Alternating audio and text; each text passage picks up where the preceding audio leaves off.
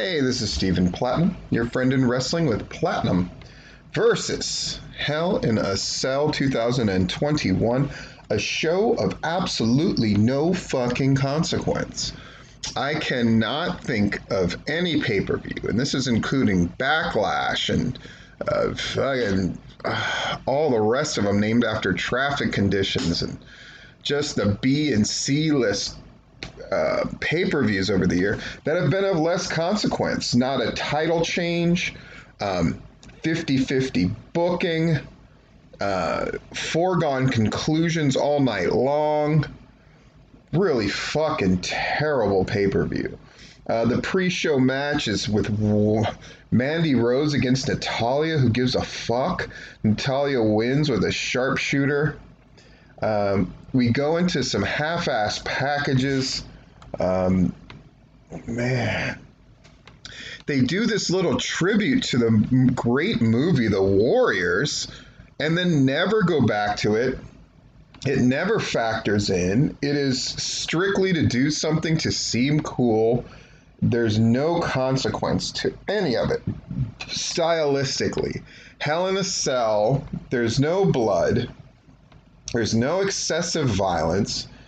It's not Hell in a Cell. When they announce the matches, you're not even sure which are going to be Hell in the Cell matches during the regular shows. And nobody reacts in a way that goes, I'm afraid. Why the fuck would you be?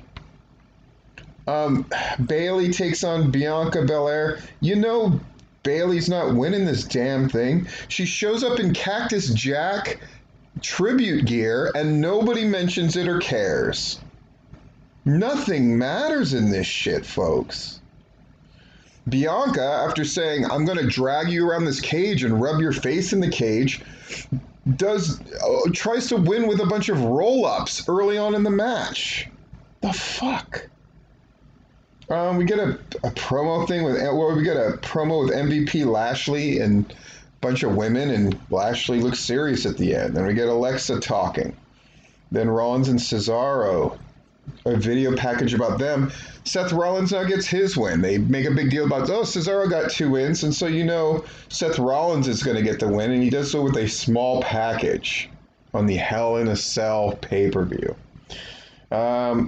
We get a package with Bliss and Baszler and Lily, the doll.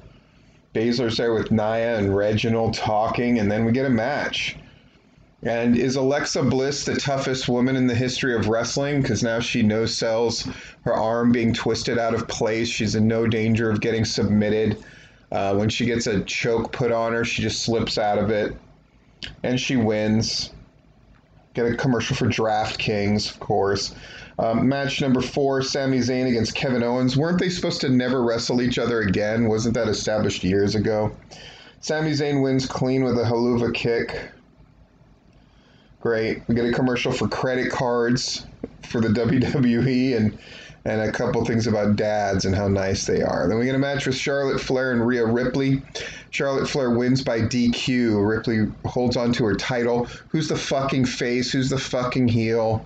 No idea. They're just never going to let Rhea Ripley beat Charlotte, I guess. And Drew McIntyre against Bobby Lashley. Bobby Lashley wins with a schoolboy. This fucking thing sucked. And I know people are going to try to argue otherwise. It is fucking toothless and fangless and frankly joyless.